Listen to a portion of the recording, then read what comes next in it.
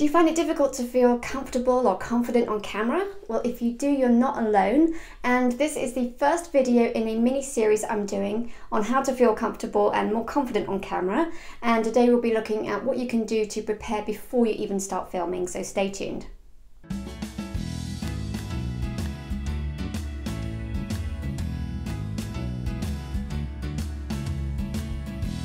Hi, I'm Demelza Marie with Creative Online Courses, and I have over 15 years experience in video production.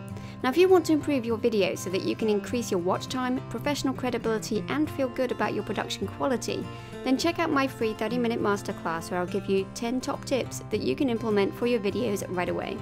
So don't be held back by lack of production know-how. These easy tips will propel you forward whatever kind of videos you plan to make. Get access to your free masterclass right here.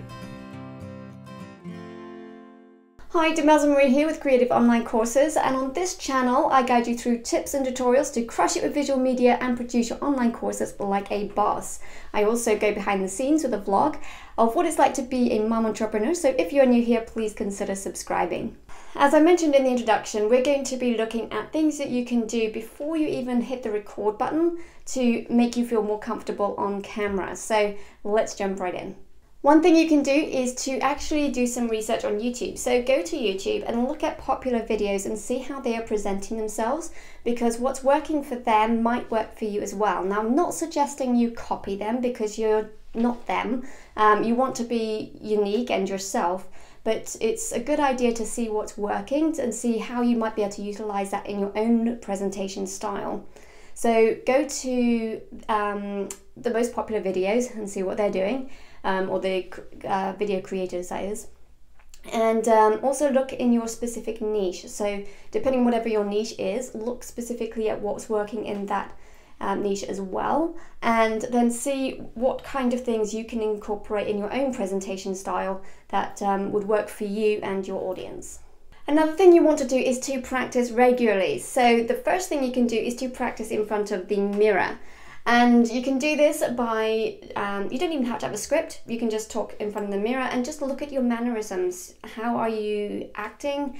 How is your energy? Are you smiling? You want to look into the mirror and pretend that that is the person that you are going to be presenting on camera.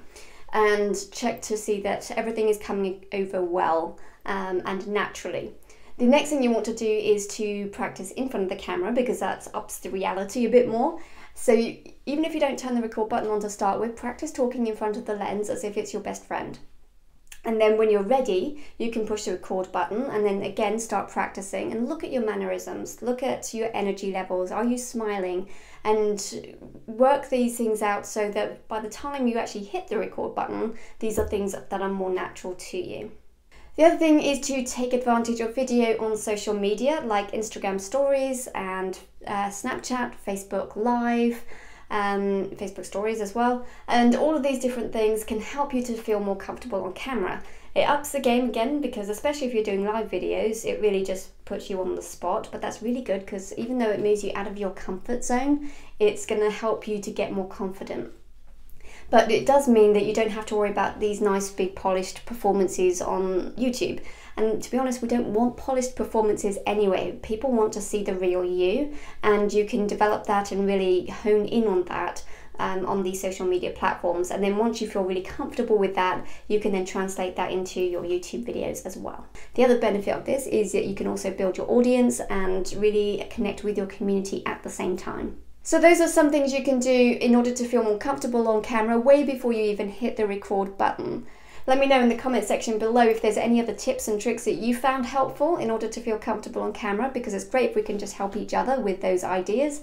And if you're interested in more tips and tricks on visual media or building your own courses, or what it's like behind the scenes of a mom building a business, then please hit the subscribe button and you can check out some more videos right here. And if you like this video, please hit the like button, and we will talk soon.